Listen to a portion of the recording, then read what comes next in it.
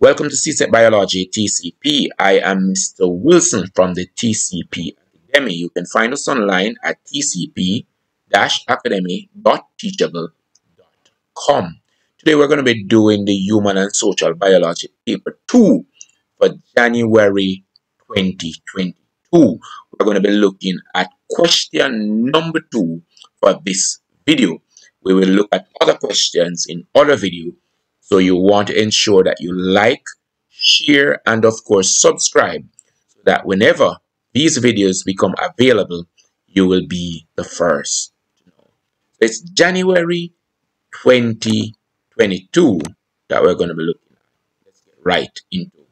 Last year, many students differed on their CSEC exams as they were afraid of failure due to their level of readiness.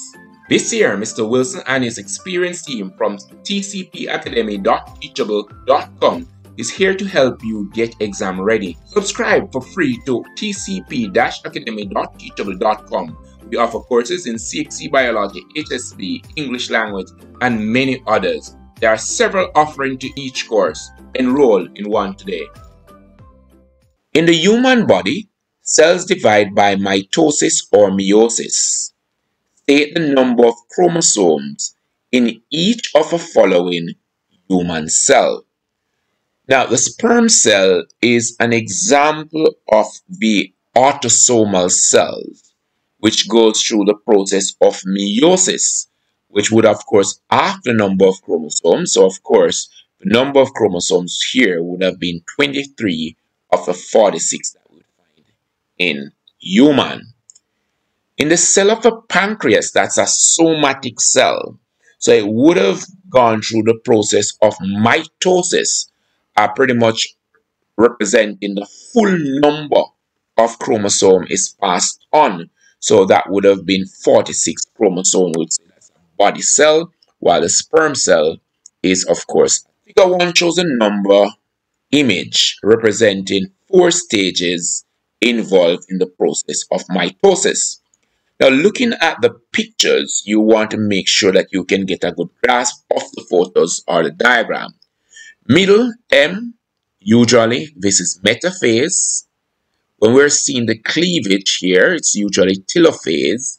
And as we see the chromatids moving to opposite sides of the cell, away, anaphase. And then the first phase of mitosis, where the chromatids become, or chromosomes become visible, that is, of course, prophase. So we know we can use a formula IPMAT-C, which I stands for interphase, which comes before mitosis. C stands for cytokinesis, which comes after mitosis. And mitosis is actually the PMAT. Prophase, metaphase, anaphase, telophase. Or you might want to look at them as phases.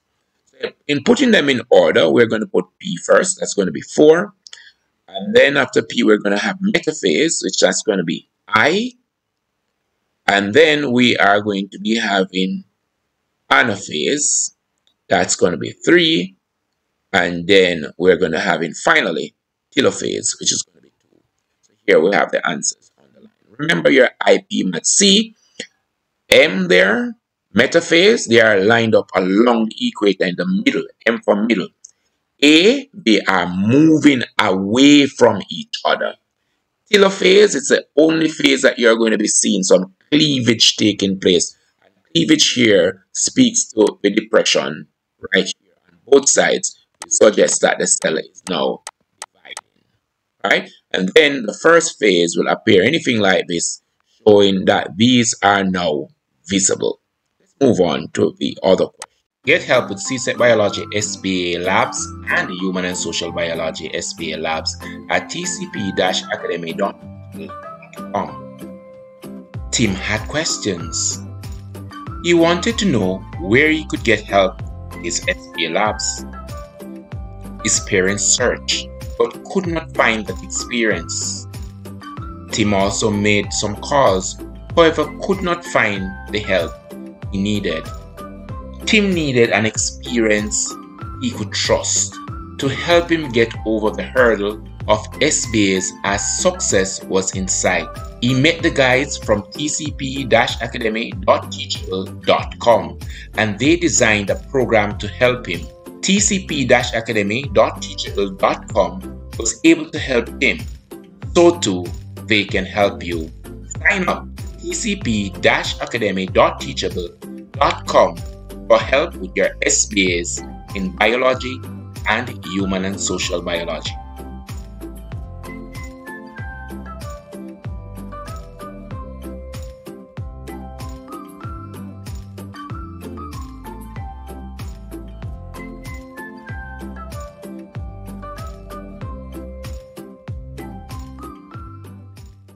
Outline one difference between mitosis and meiosis.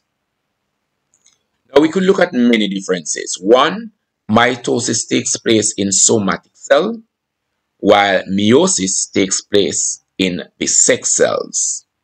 Mitosis produces 2 daughter cells, while meiosis produces 4 daughter cells. Mitosis does not lead to variation unless there is mutation. However, meiosis causes variation. The list could go on and on, so I encourage you to continue your reading even after watching this video. Prostate cancer is one of the more prevalent cancer which occurs in males. Figure 2 shows a comparison between a normal prostate gland and a cancerous prostate gland. There we have the glands, there we have the diagram. Please peruse. So the gland to our right is cancerous, and you're realizing that it is all swollen when compared to the one on the left. We're tasked, using figure 2, explain how prostate cancer could affect male fertility. The prostate plays a vital role in semen production. All right, so we know about the prostate gland and the seminal vesicle. They're being very important for the production of semen.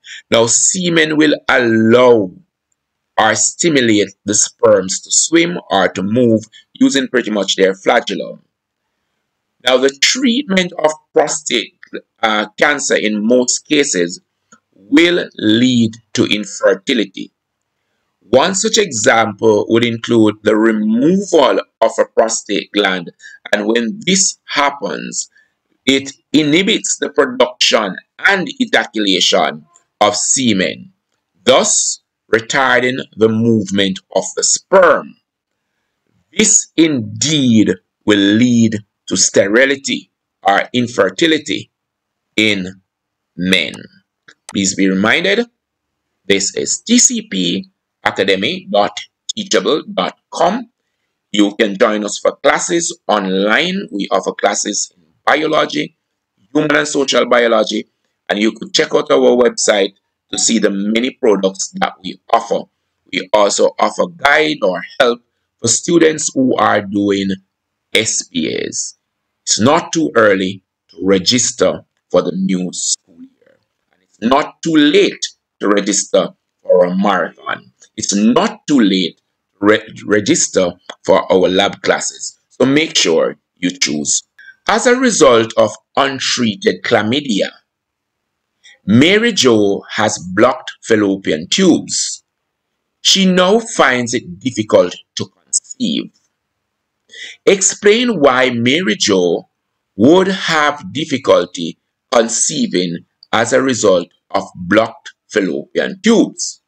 Now, one will identify with the fact that the egg, having been released from the ovary, will travel up through that fallopian tube on its way to the uterus.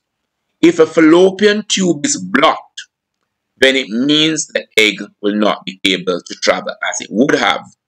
If a fallopian tube is blocked, then the sperms would have some difficulty getting to the egg for fertilization. If there is no fertilization, then implantation and the whole idea of pregnancy, that too will be retarded. Now, if this happens, it's going to create this problem that exists with her being unable to conceive. Thus, I encourage us, whenever there is a problem with these organs, whenever we feel sick, whenever we know that something is wrong, please reach out to our doctors or to your doctor. The other part to this question suggests two other causes of female infertility. A woman could become infertile by having a sexually transmitted infection. One such example, gonorrhea. A woman could become infertile as a result of induced abortion or an abortion procedure that was not done properly. So either of these two could cause a woman to become infertile. That takes us to the end of question number 2. You want to like, share, and follow so that you are going to be the first person to see the answers for the other questions on this paper.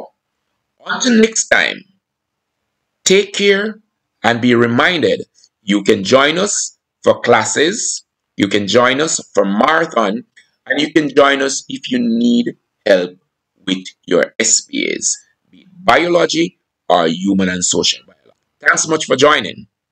I'll see you around. Last year, many students differed on their CSEC exams as they were afraid of failure due to their level of readiness. This year, Mr. Wilson and his experienced team from tcpacademy.teachable.com is here to help you get exam ready. Subscribe for free to tcp-academy.teachable.com. We offer courses in CSEC Biology, HSB, English Language, and many others. There are several offerings to each course. Enroll in one today.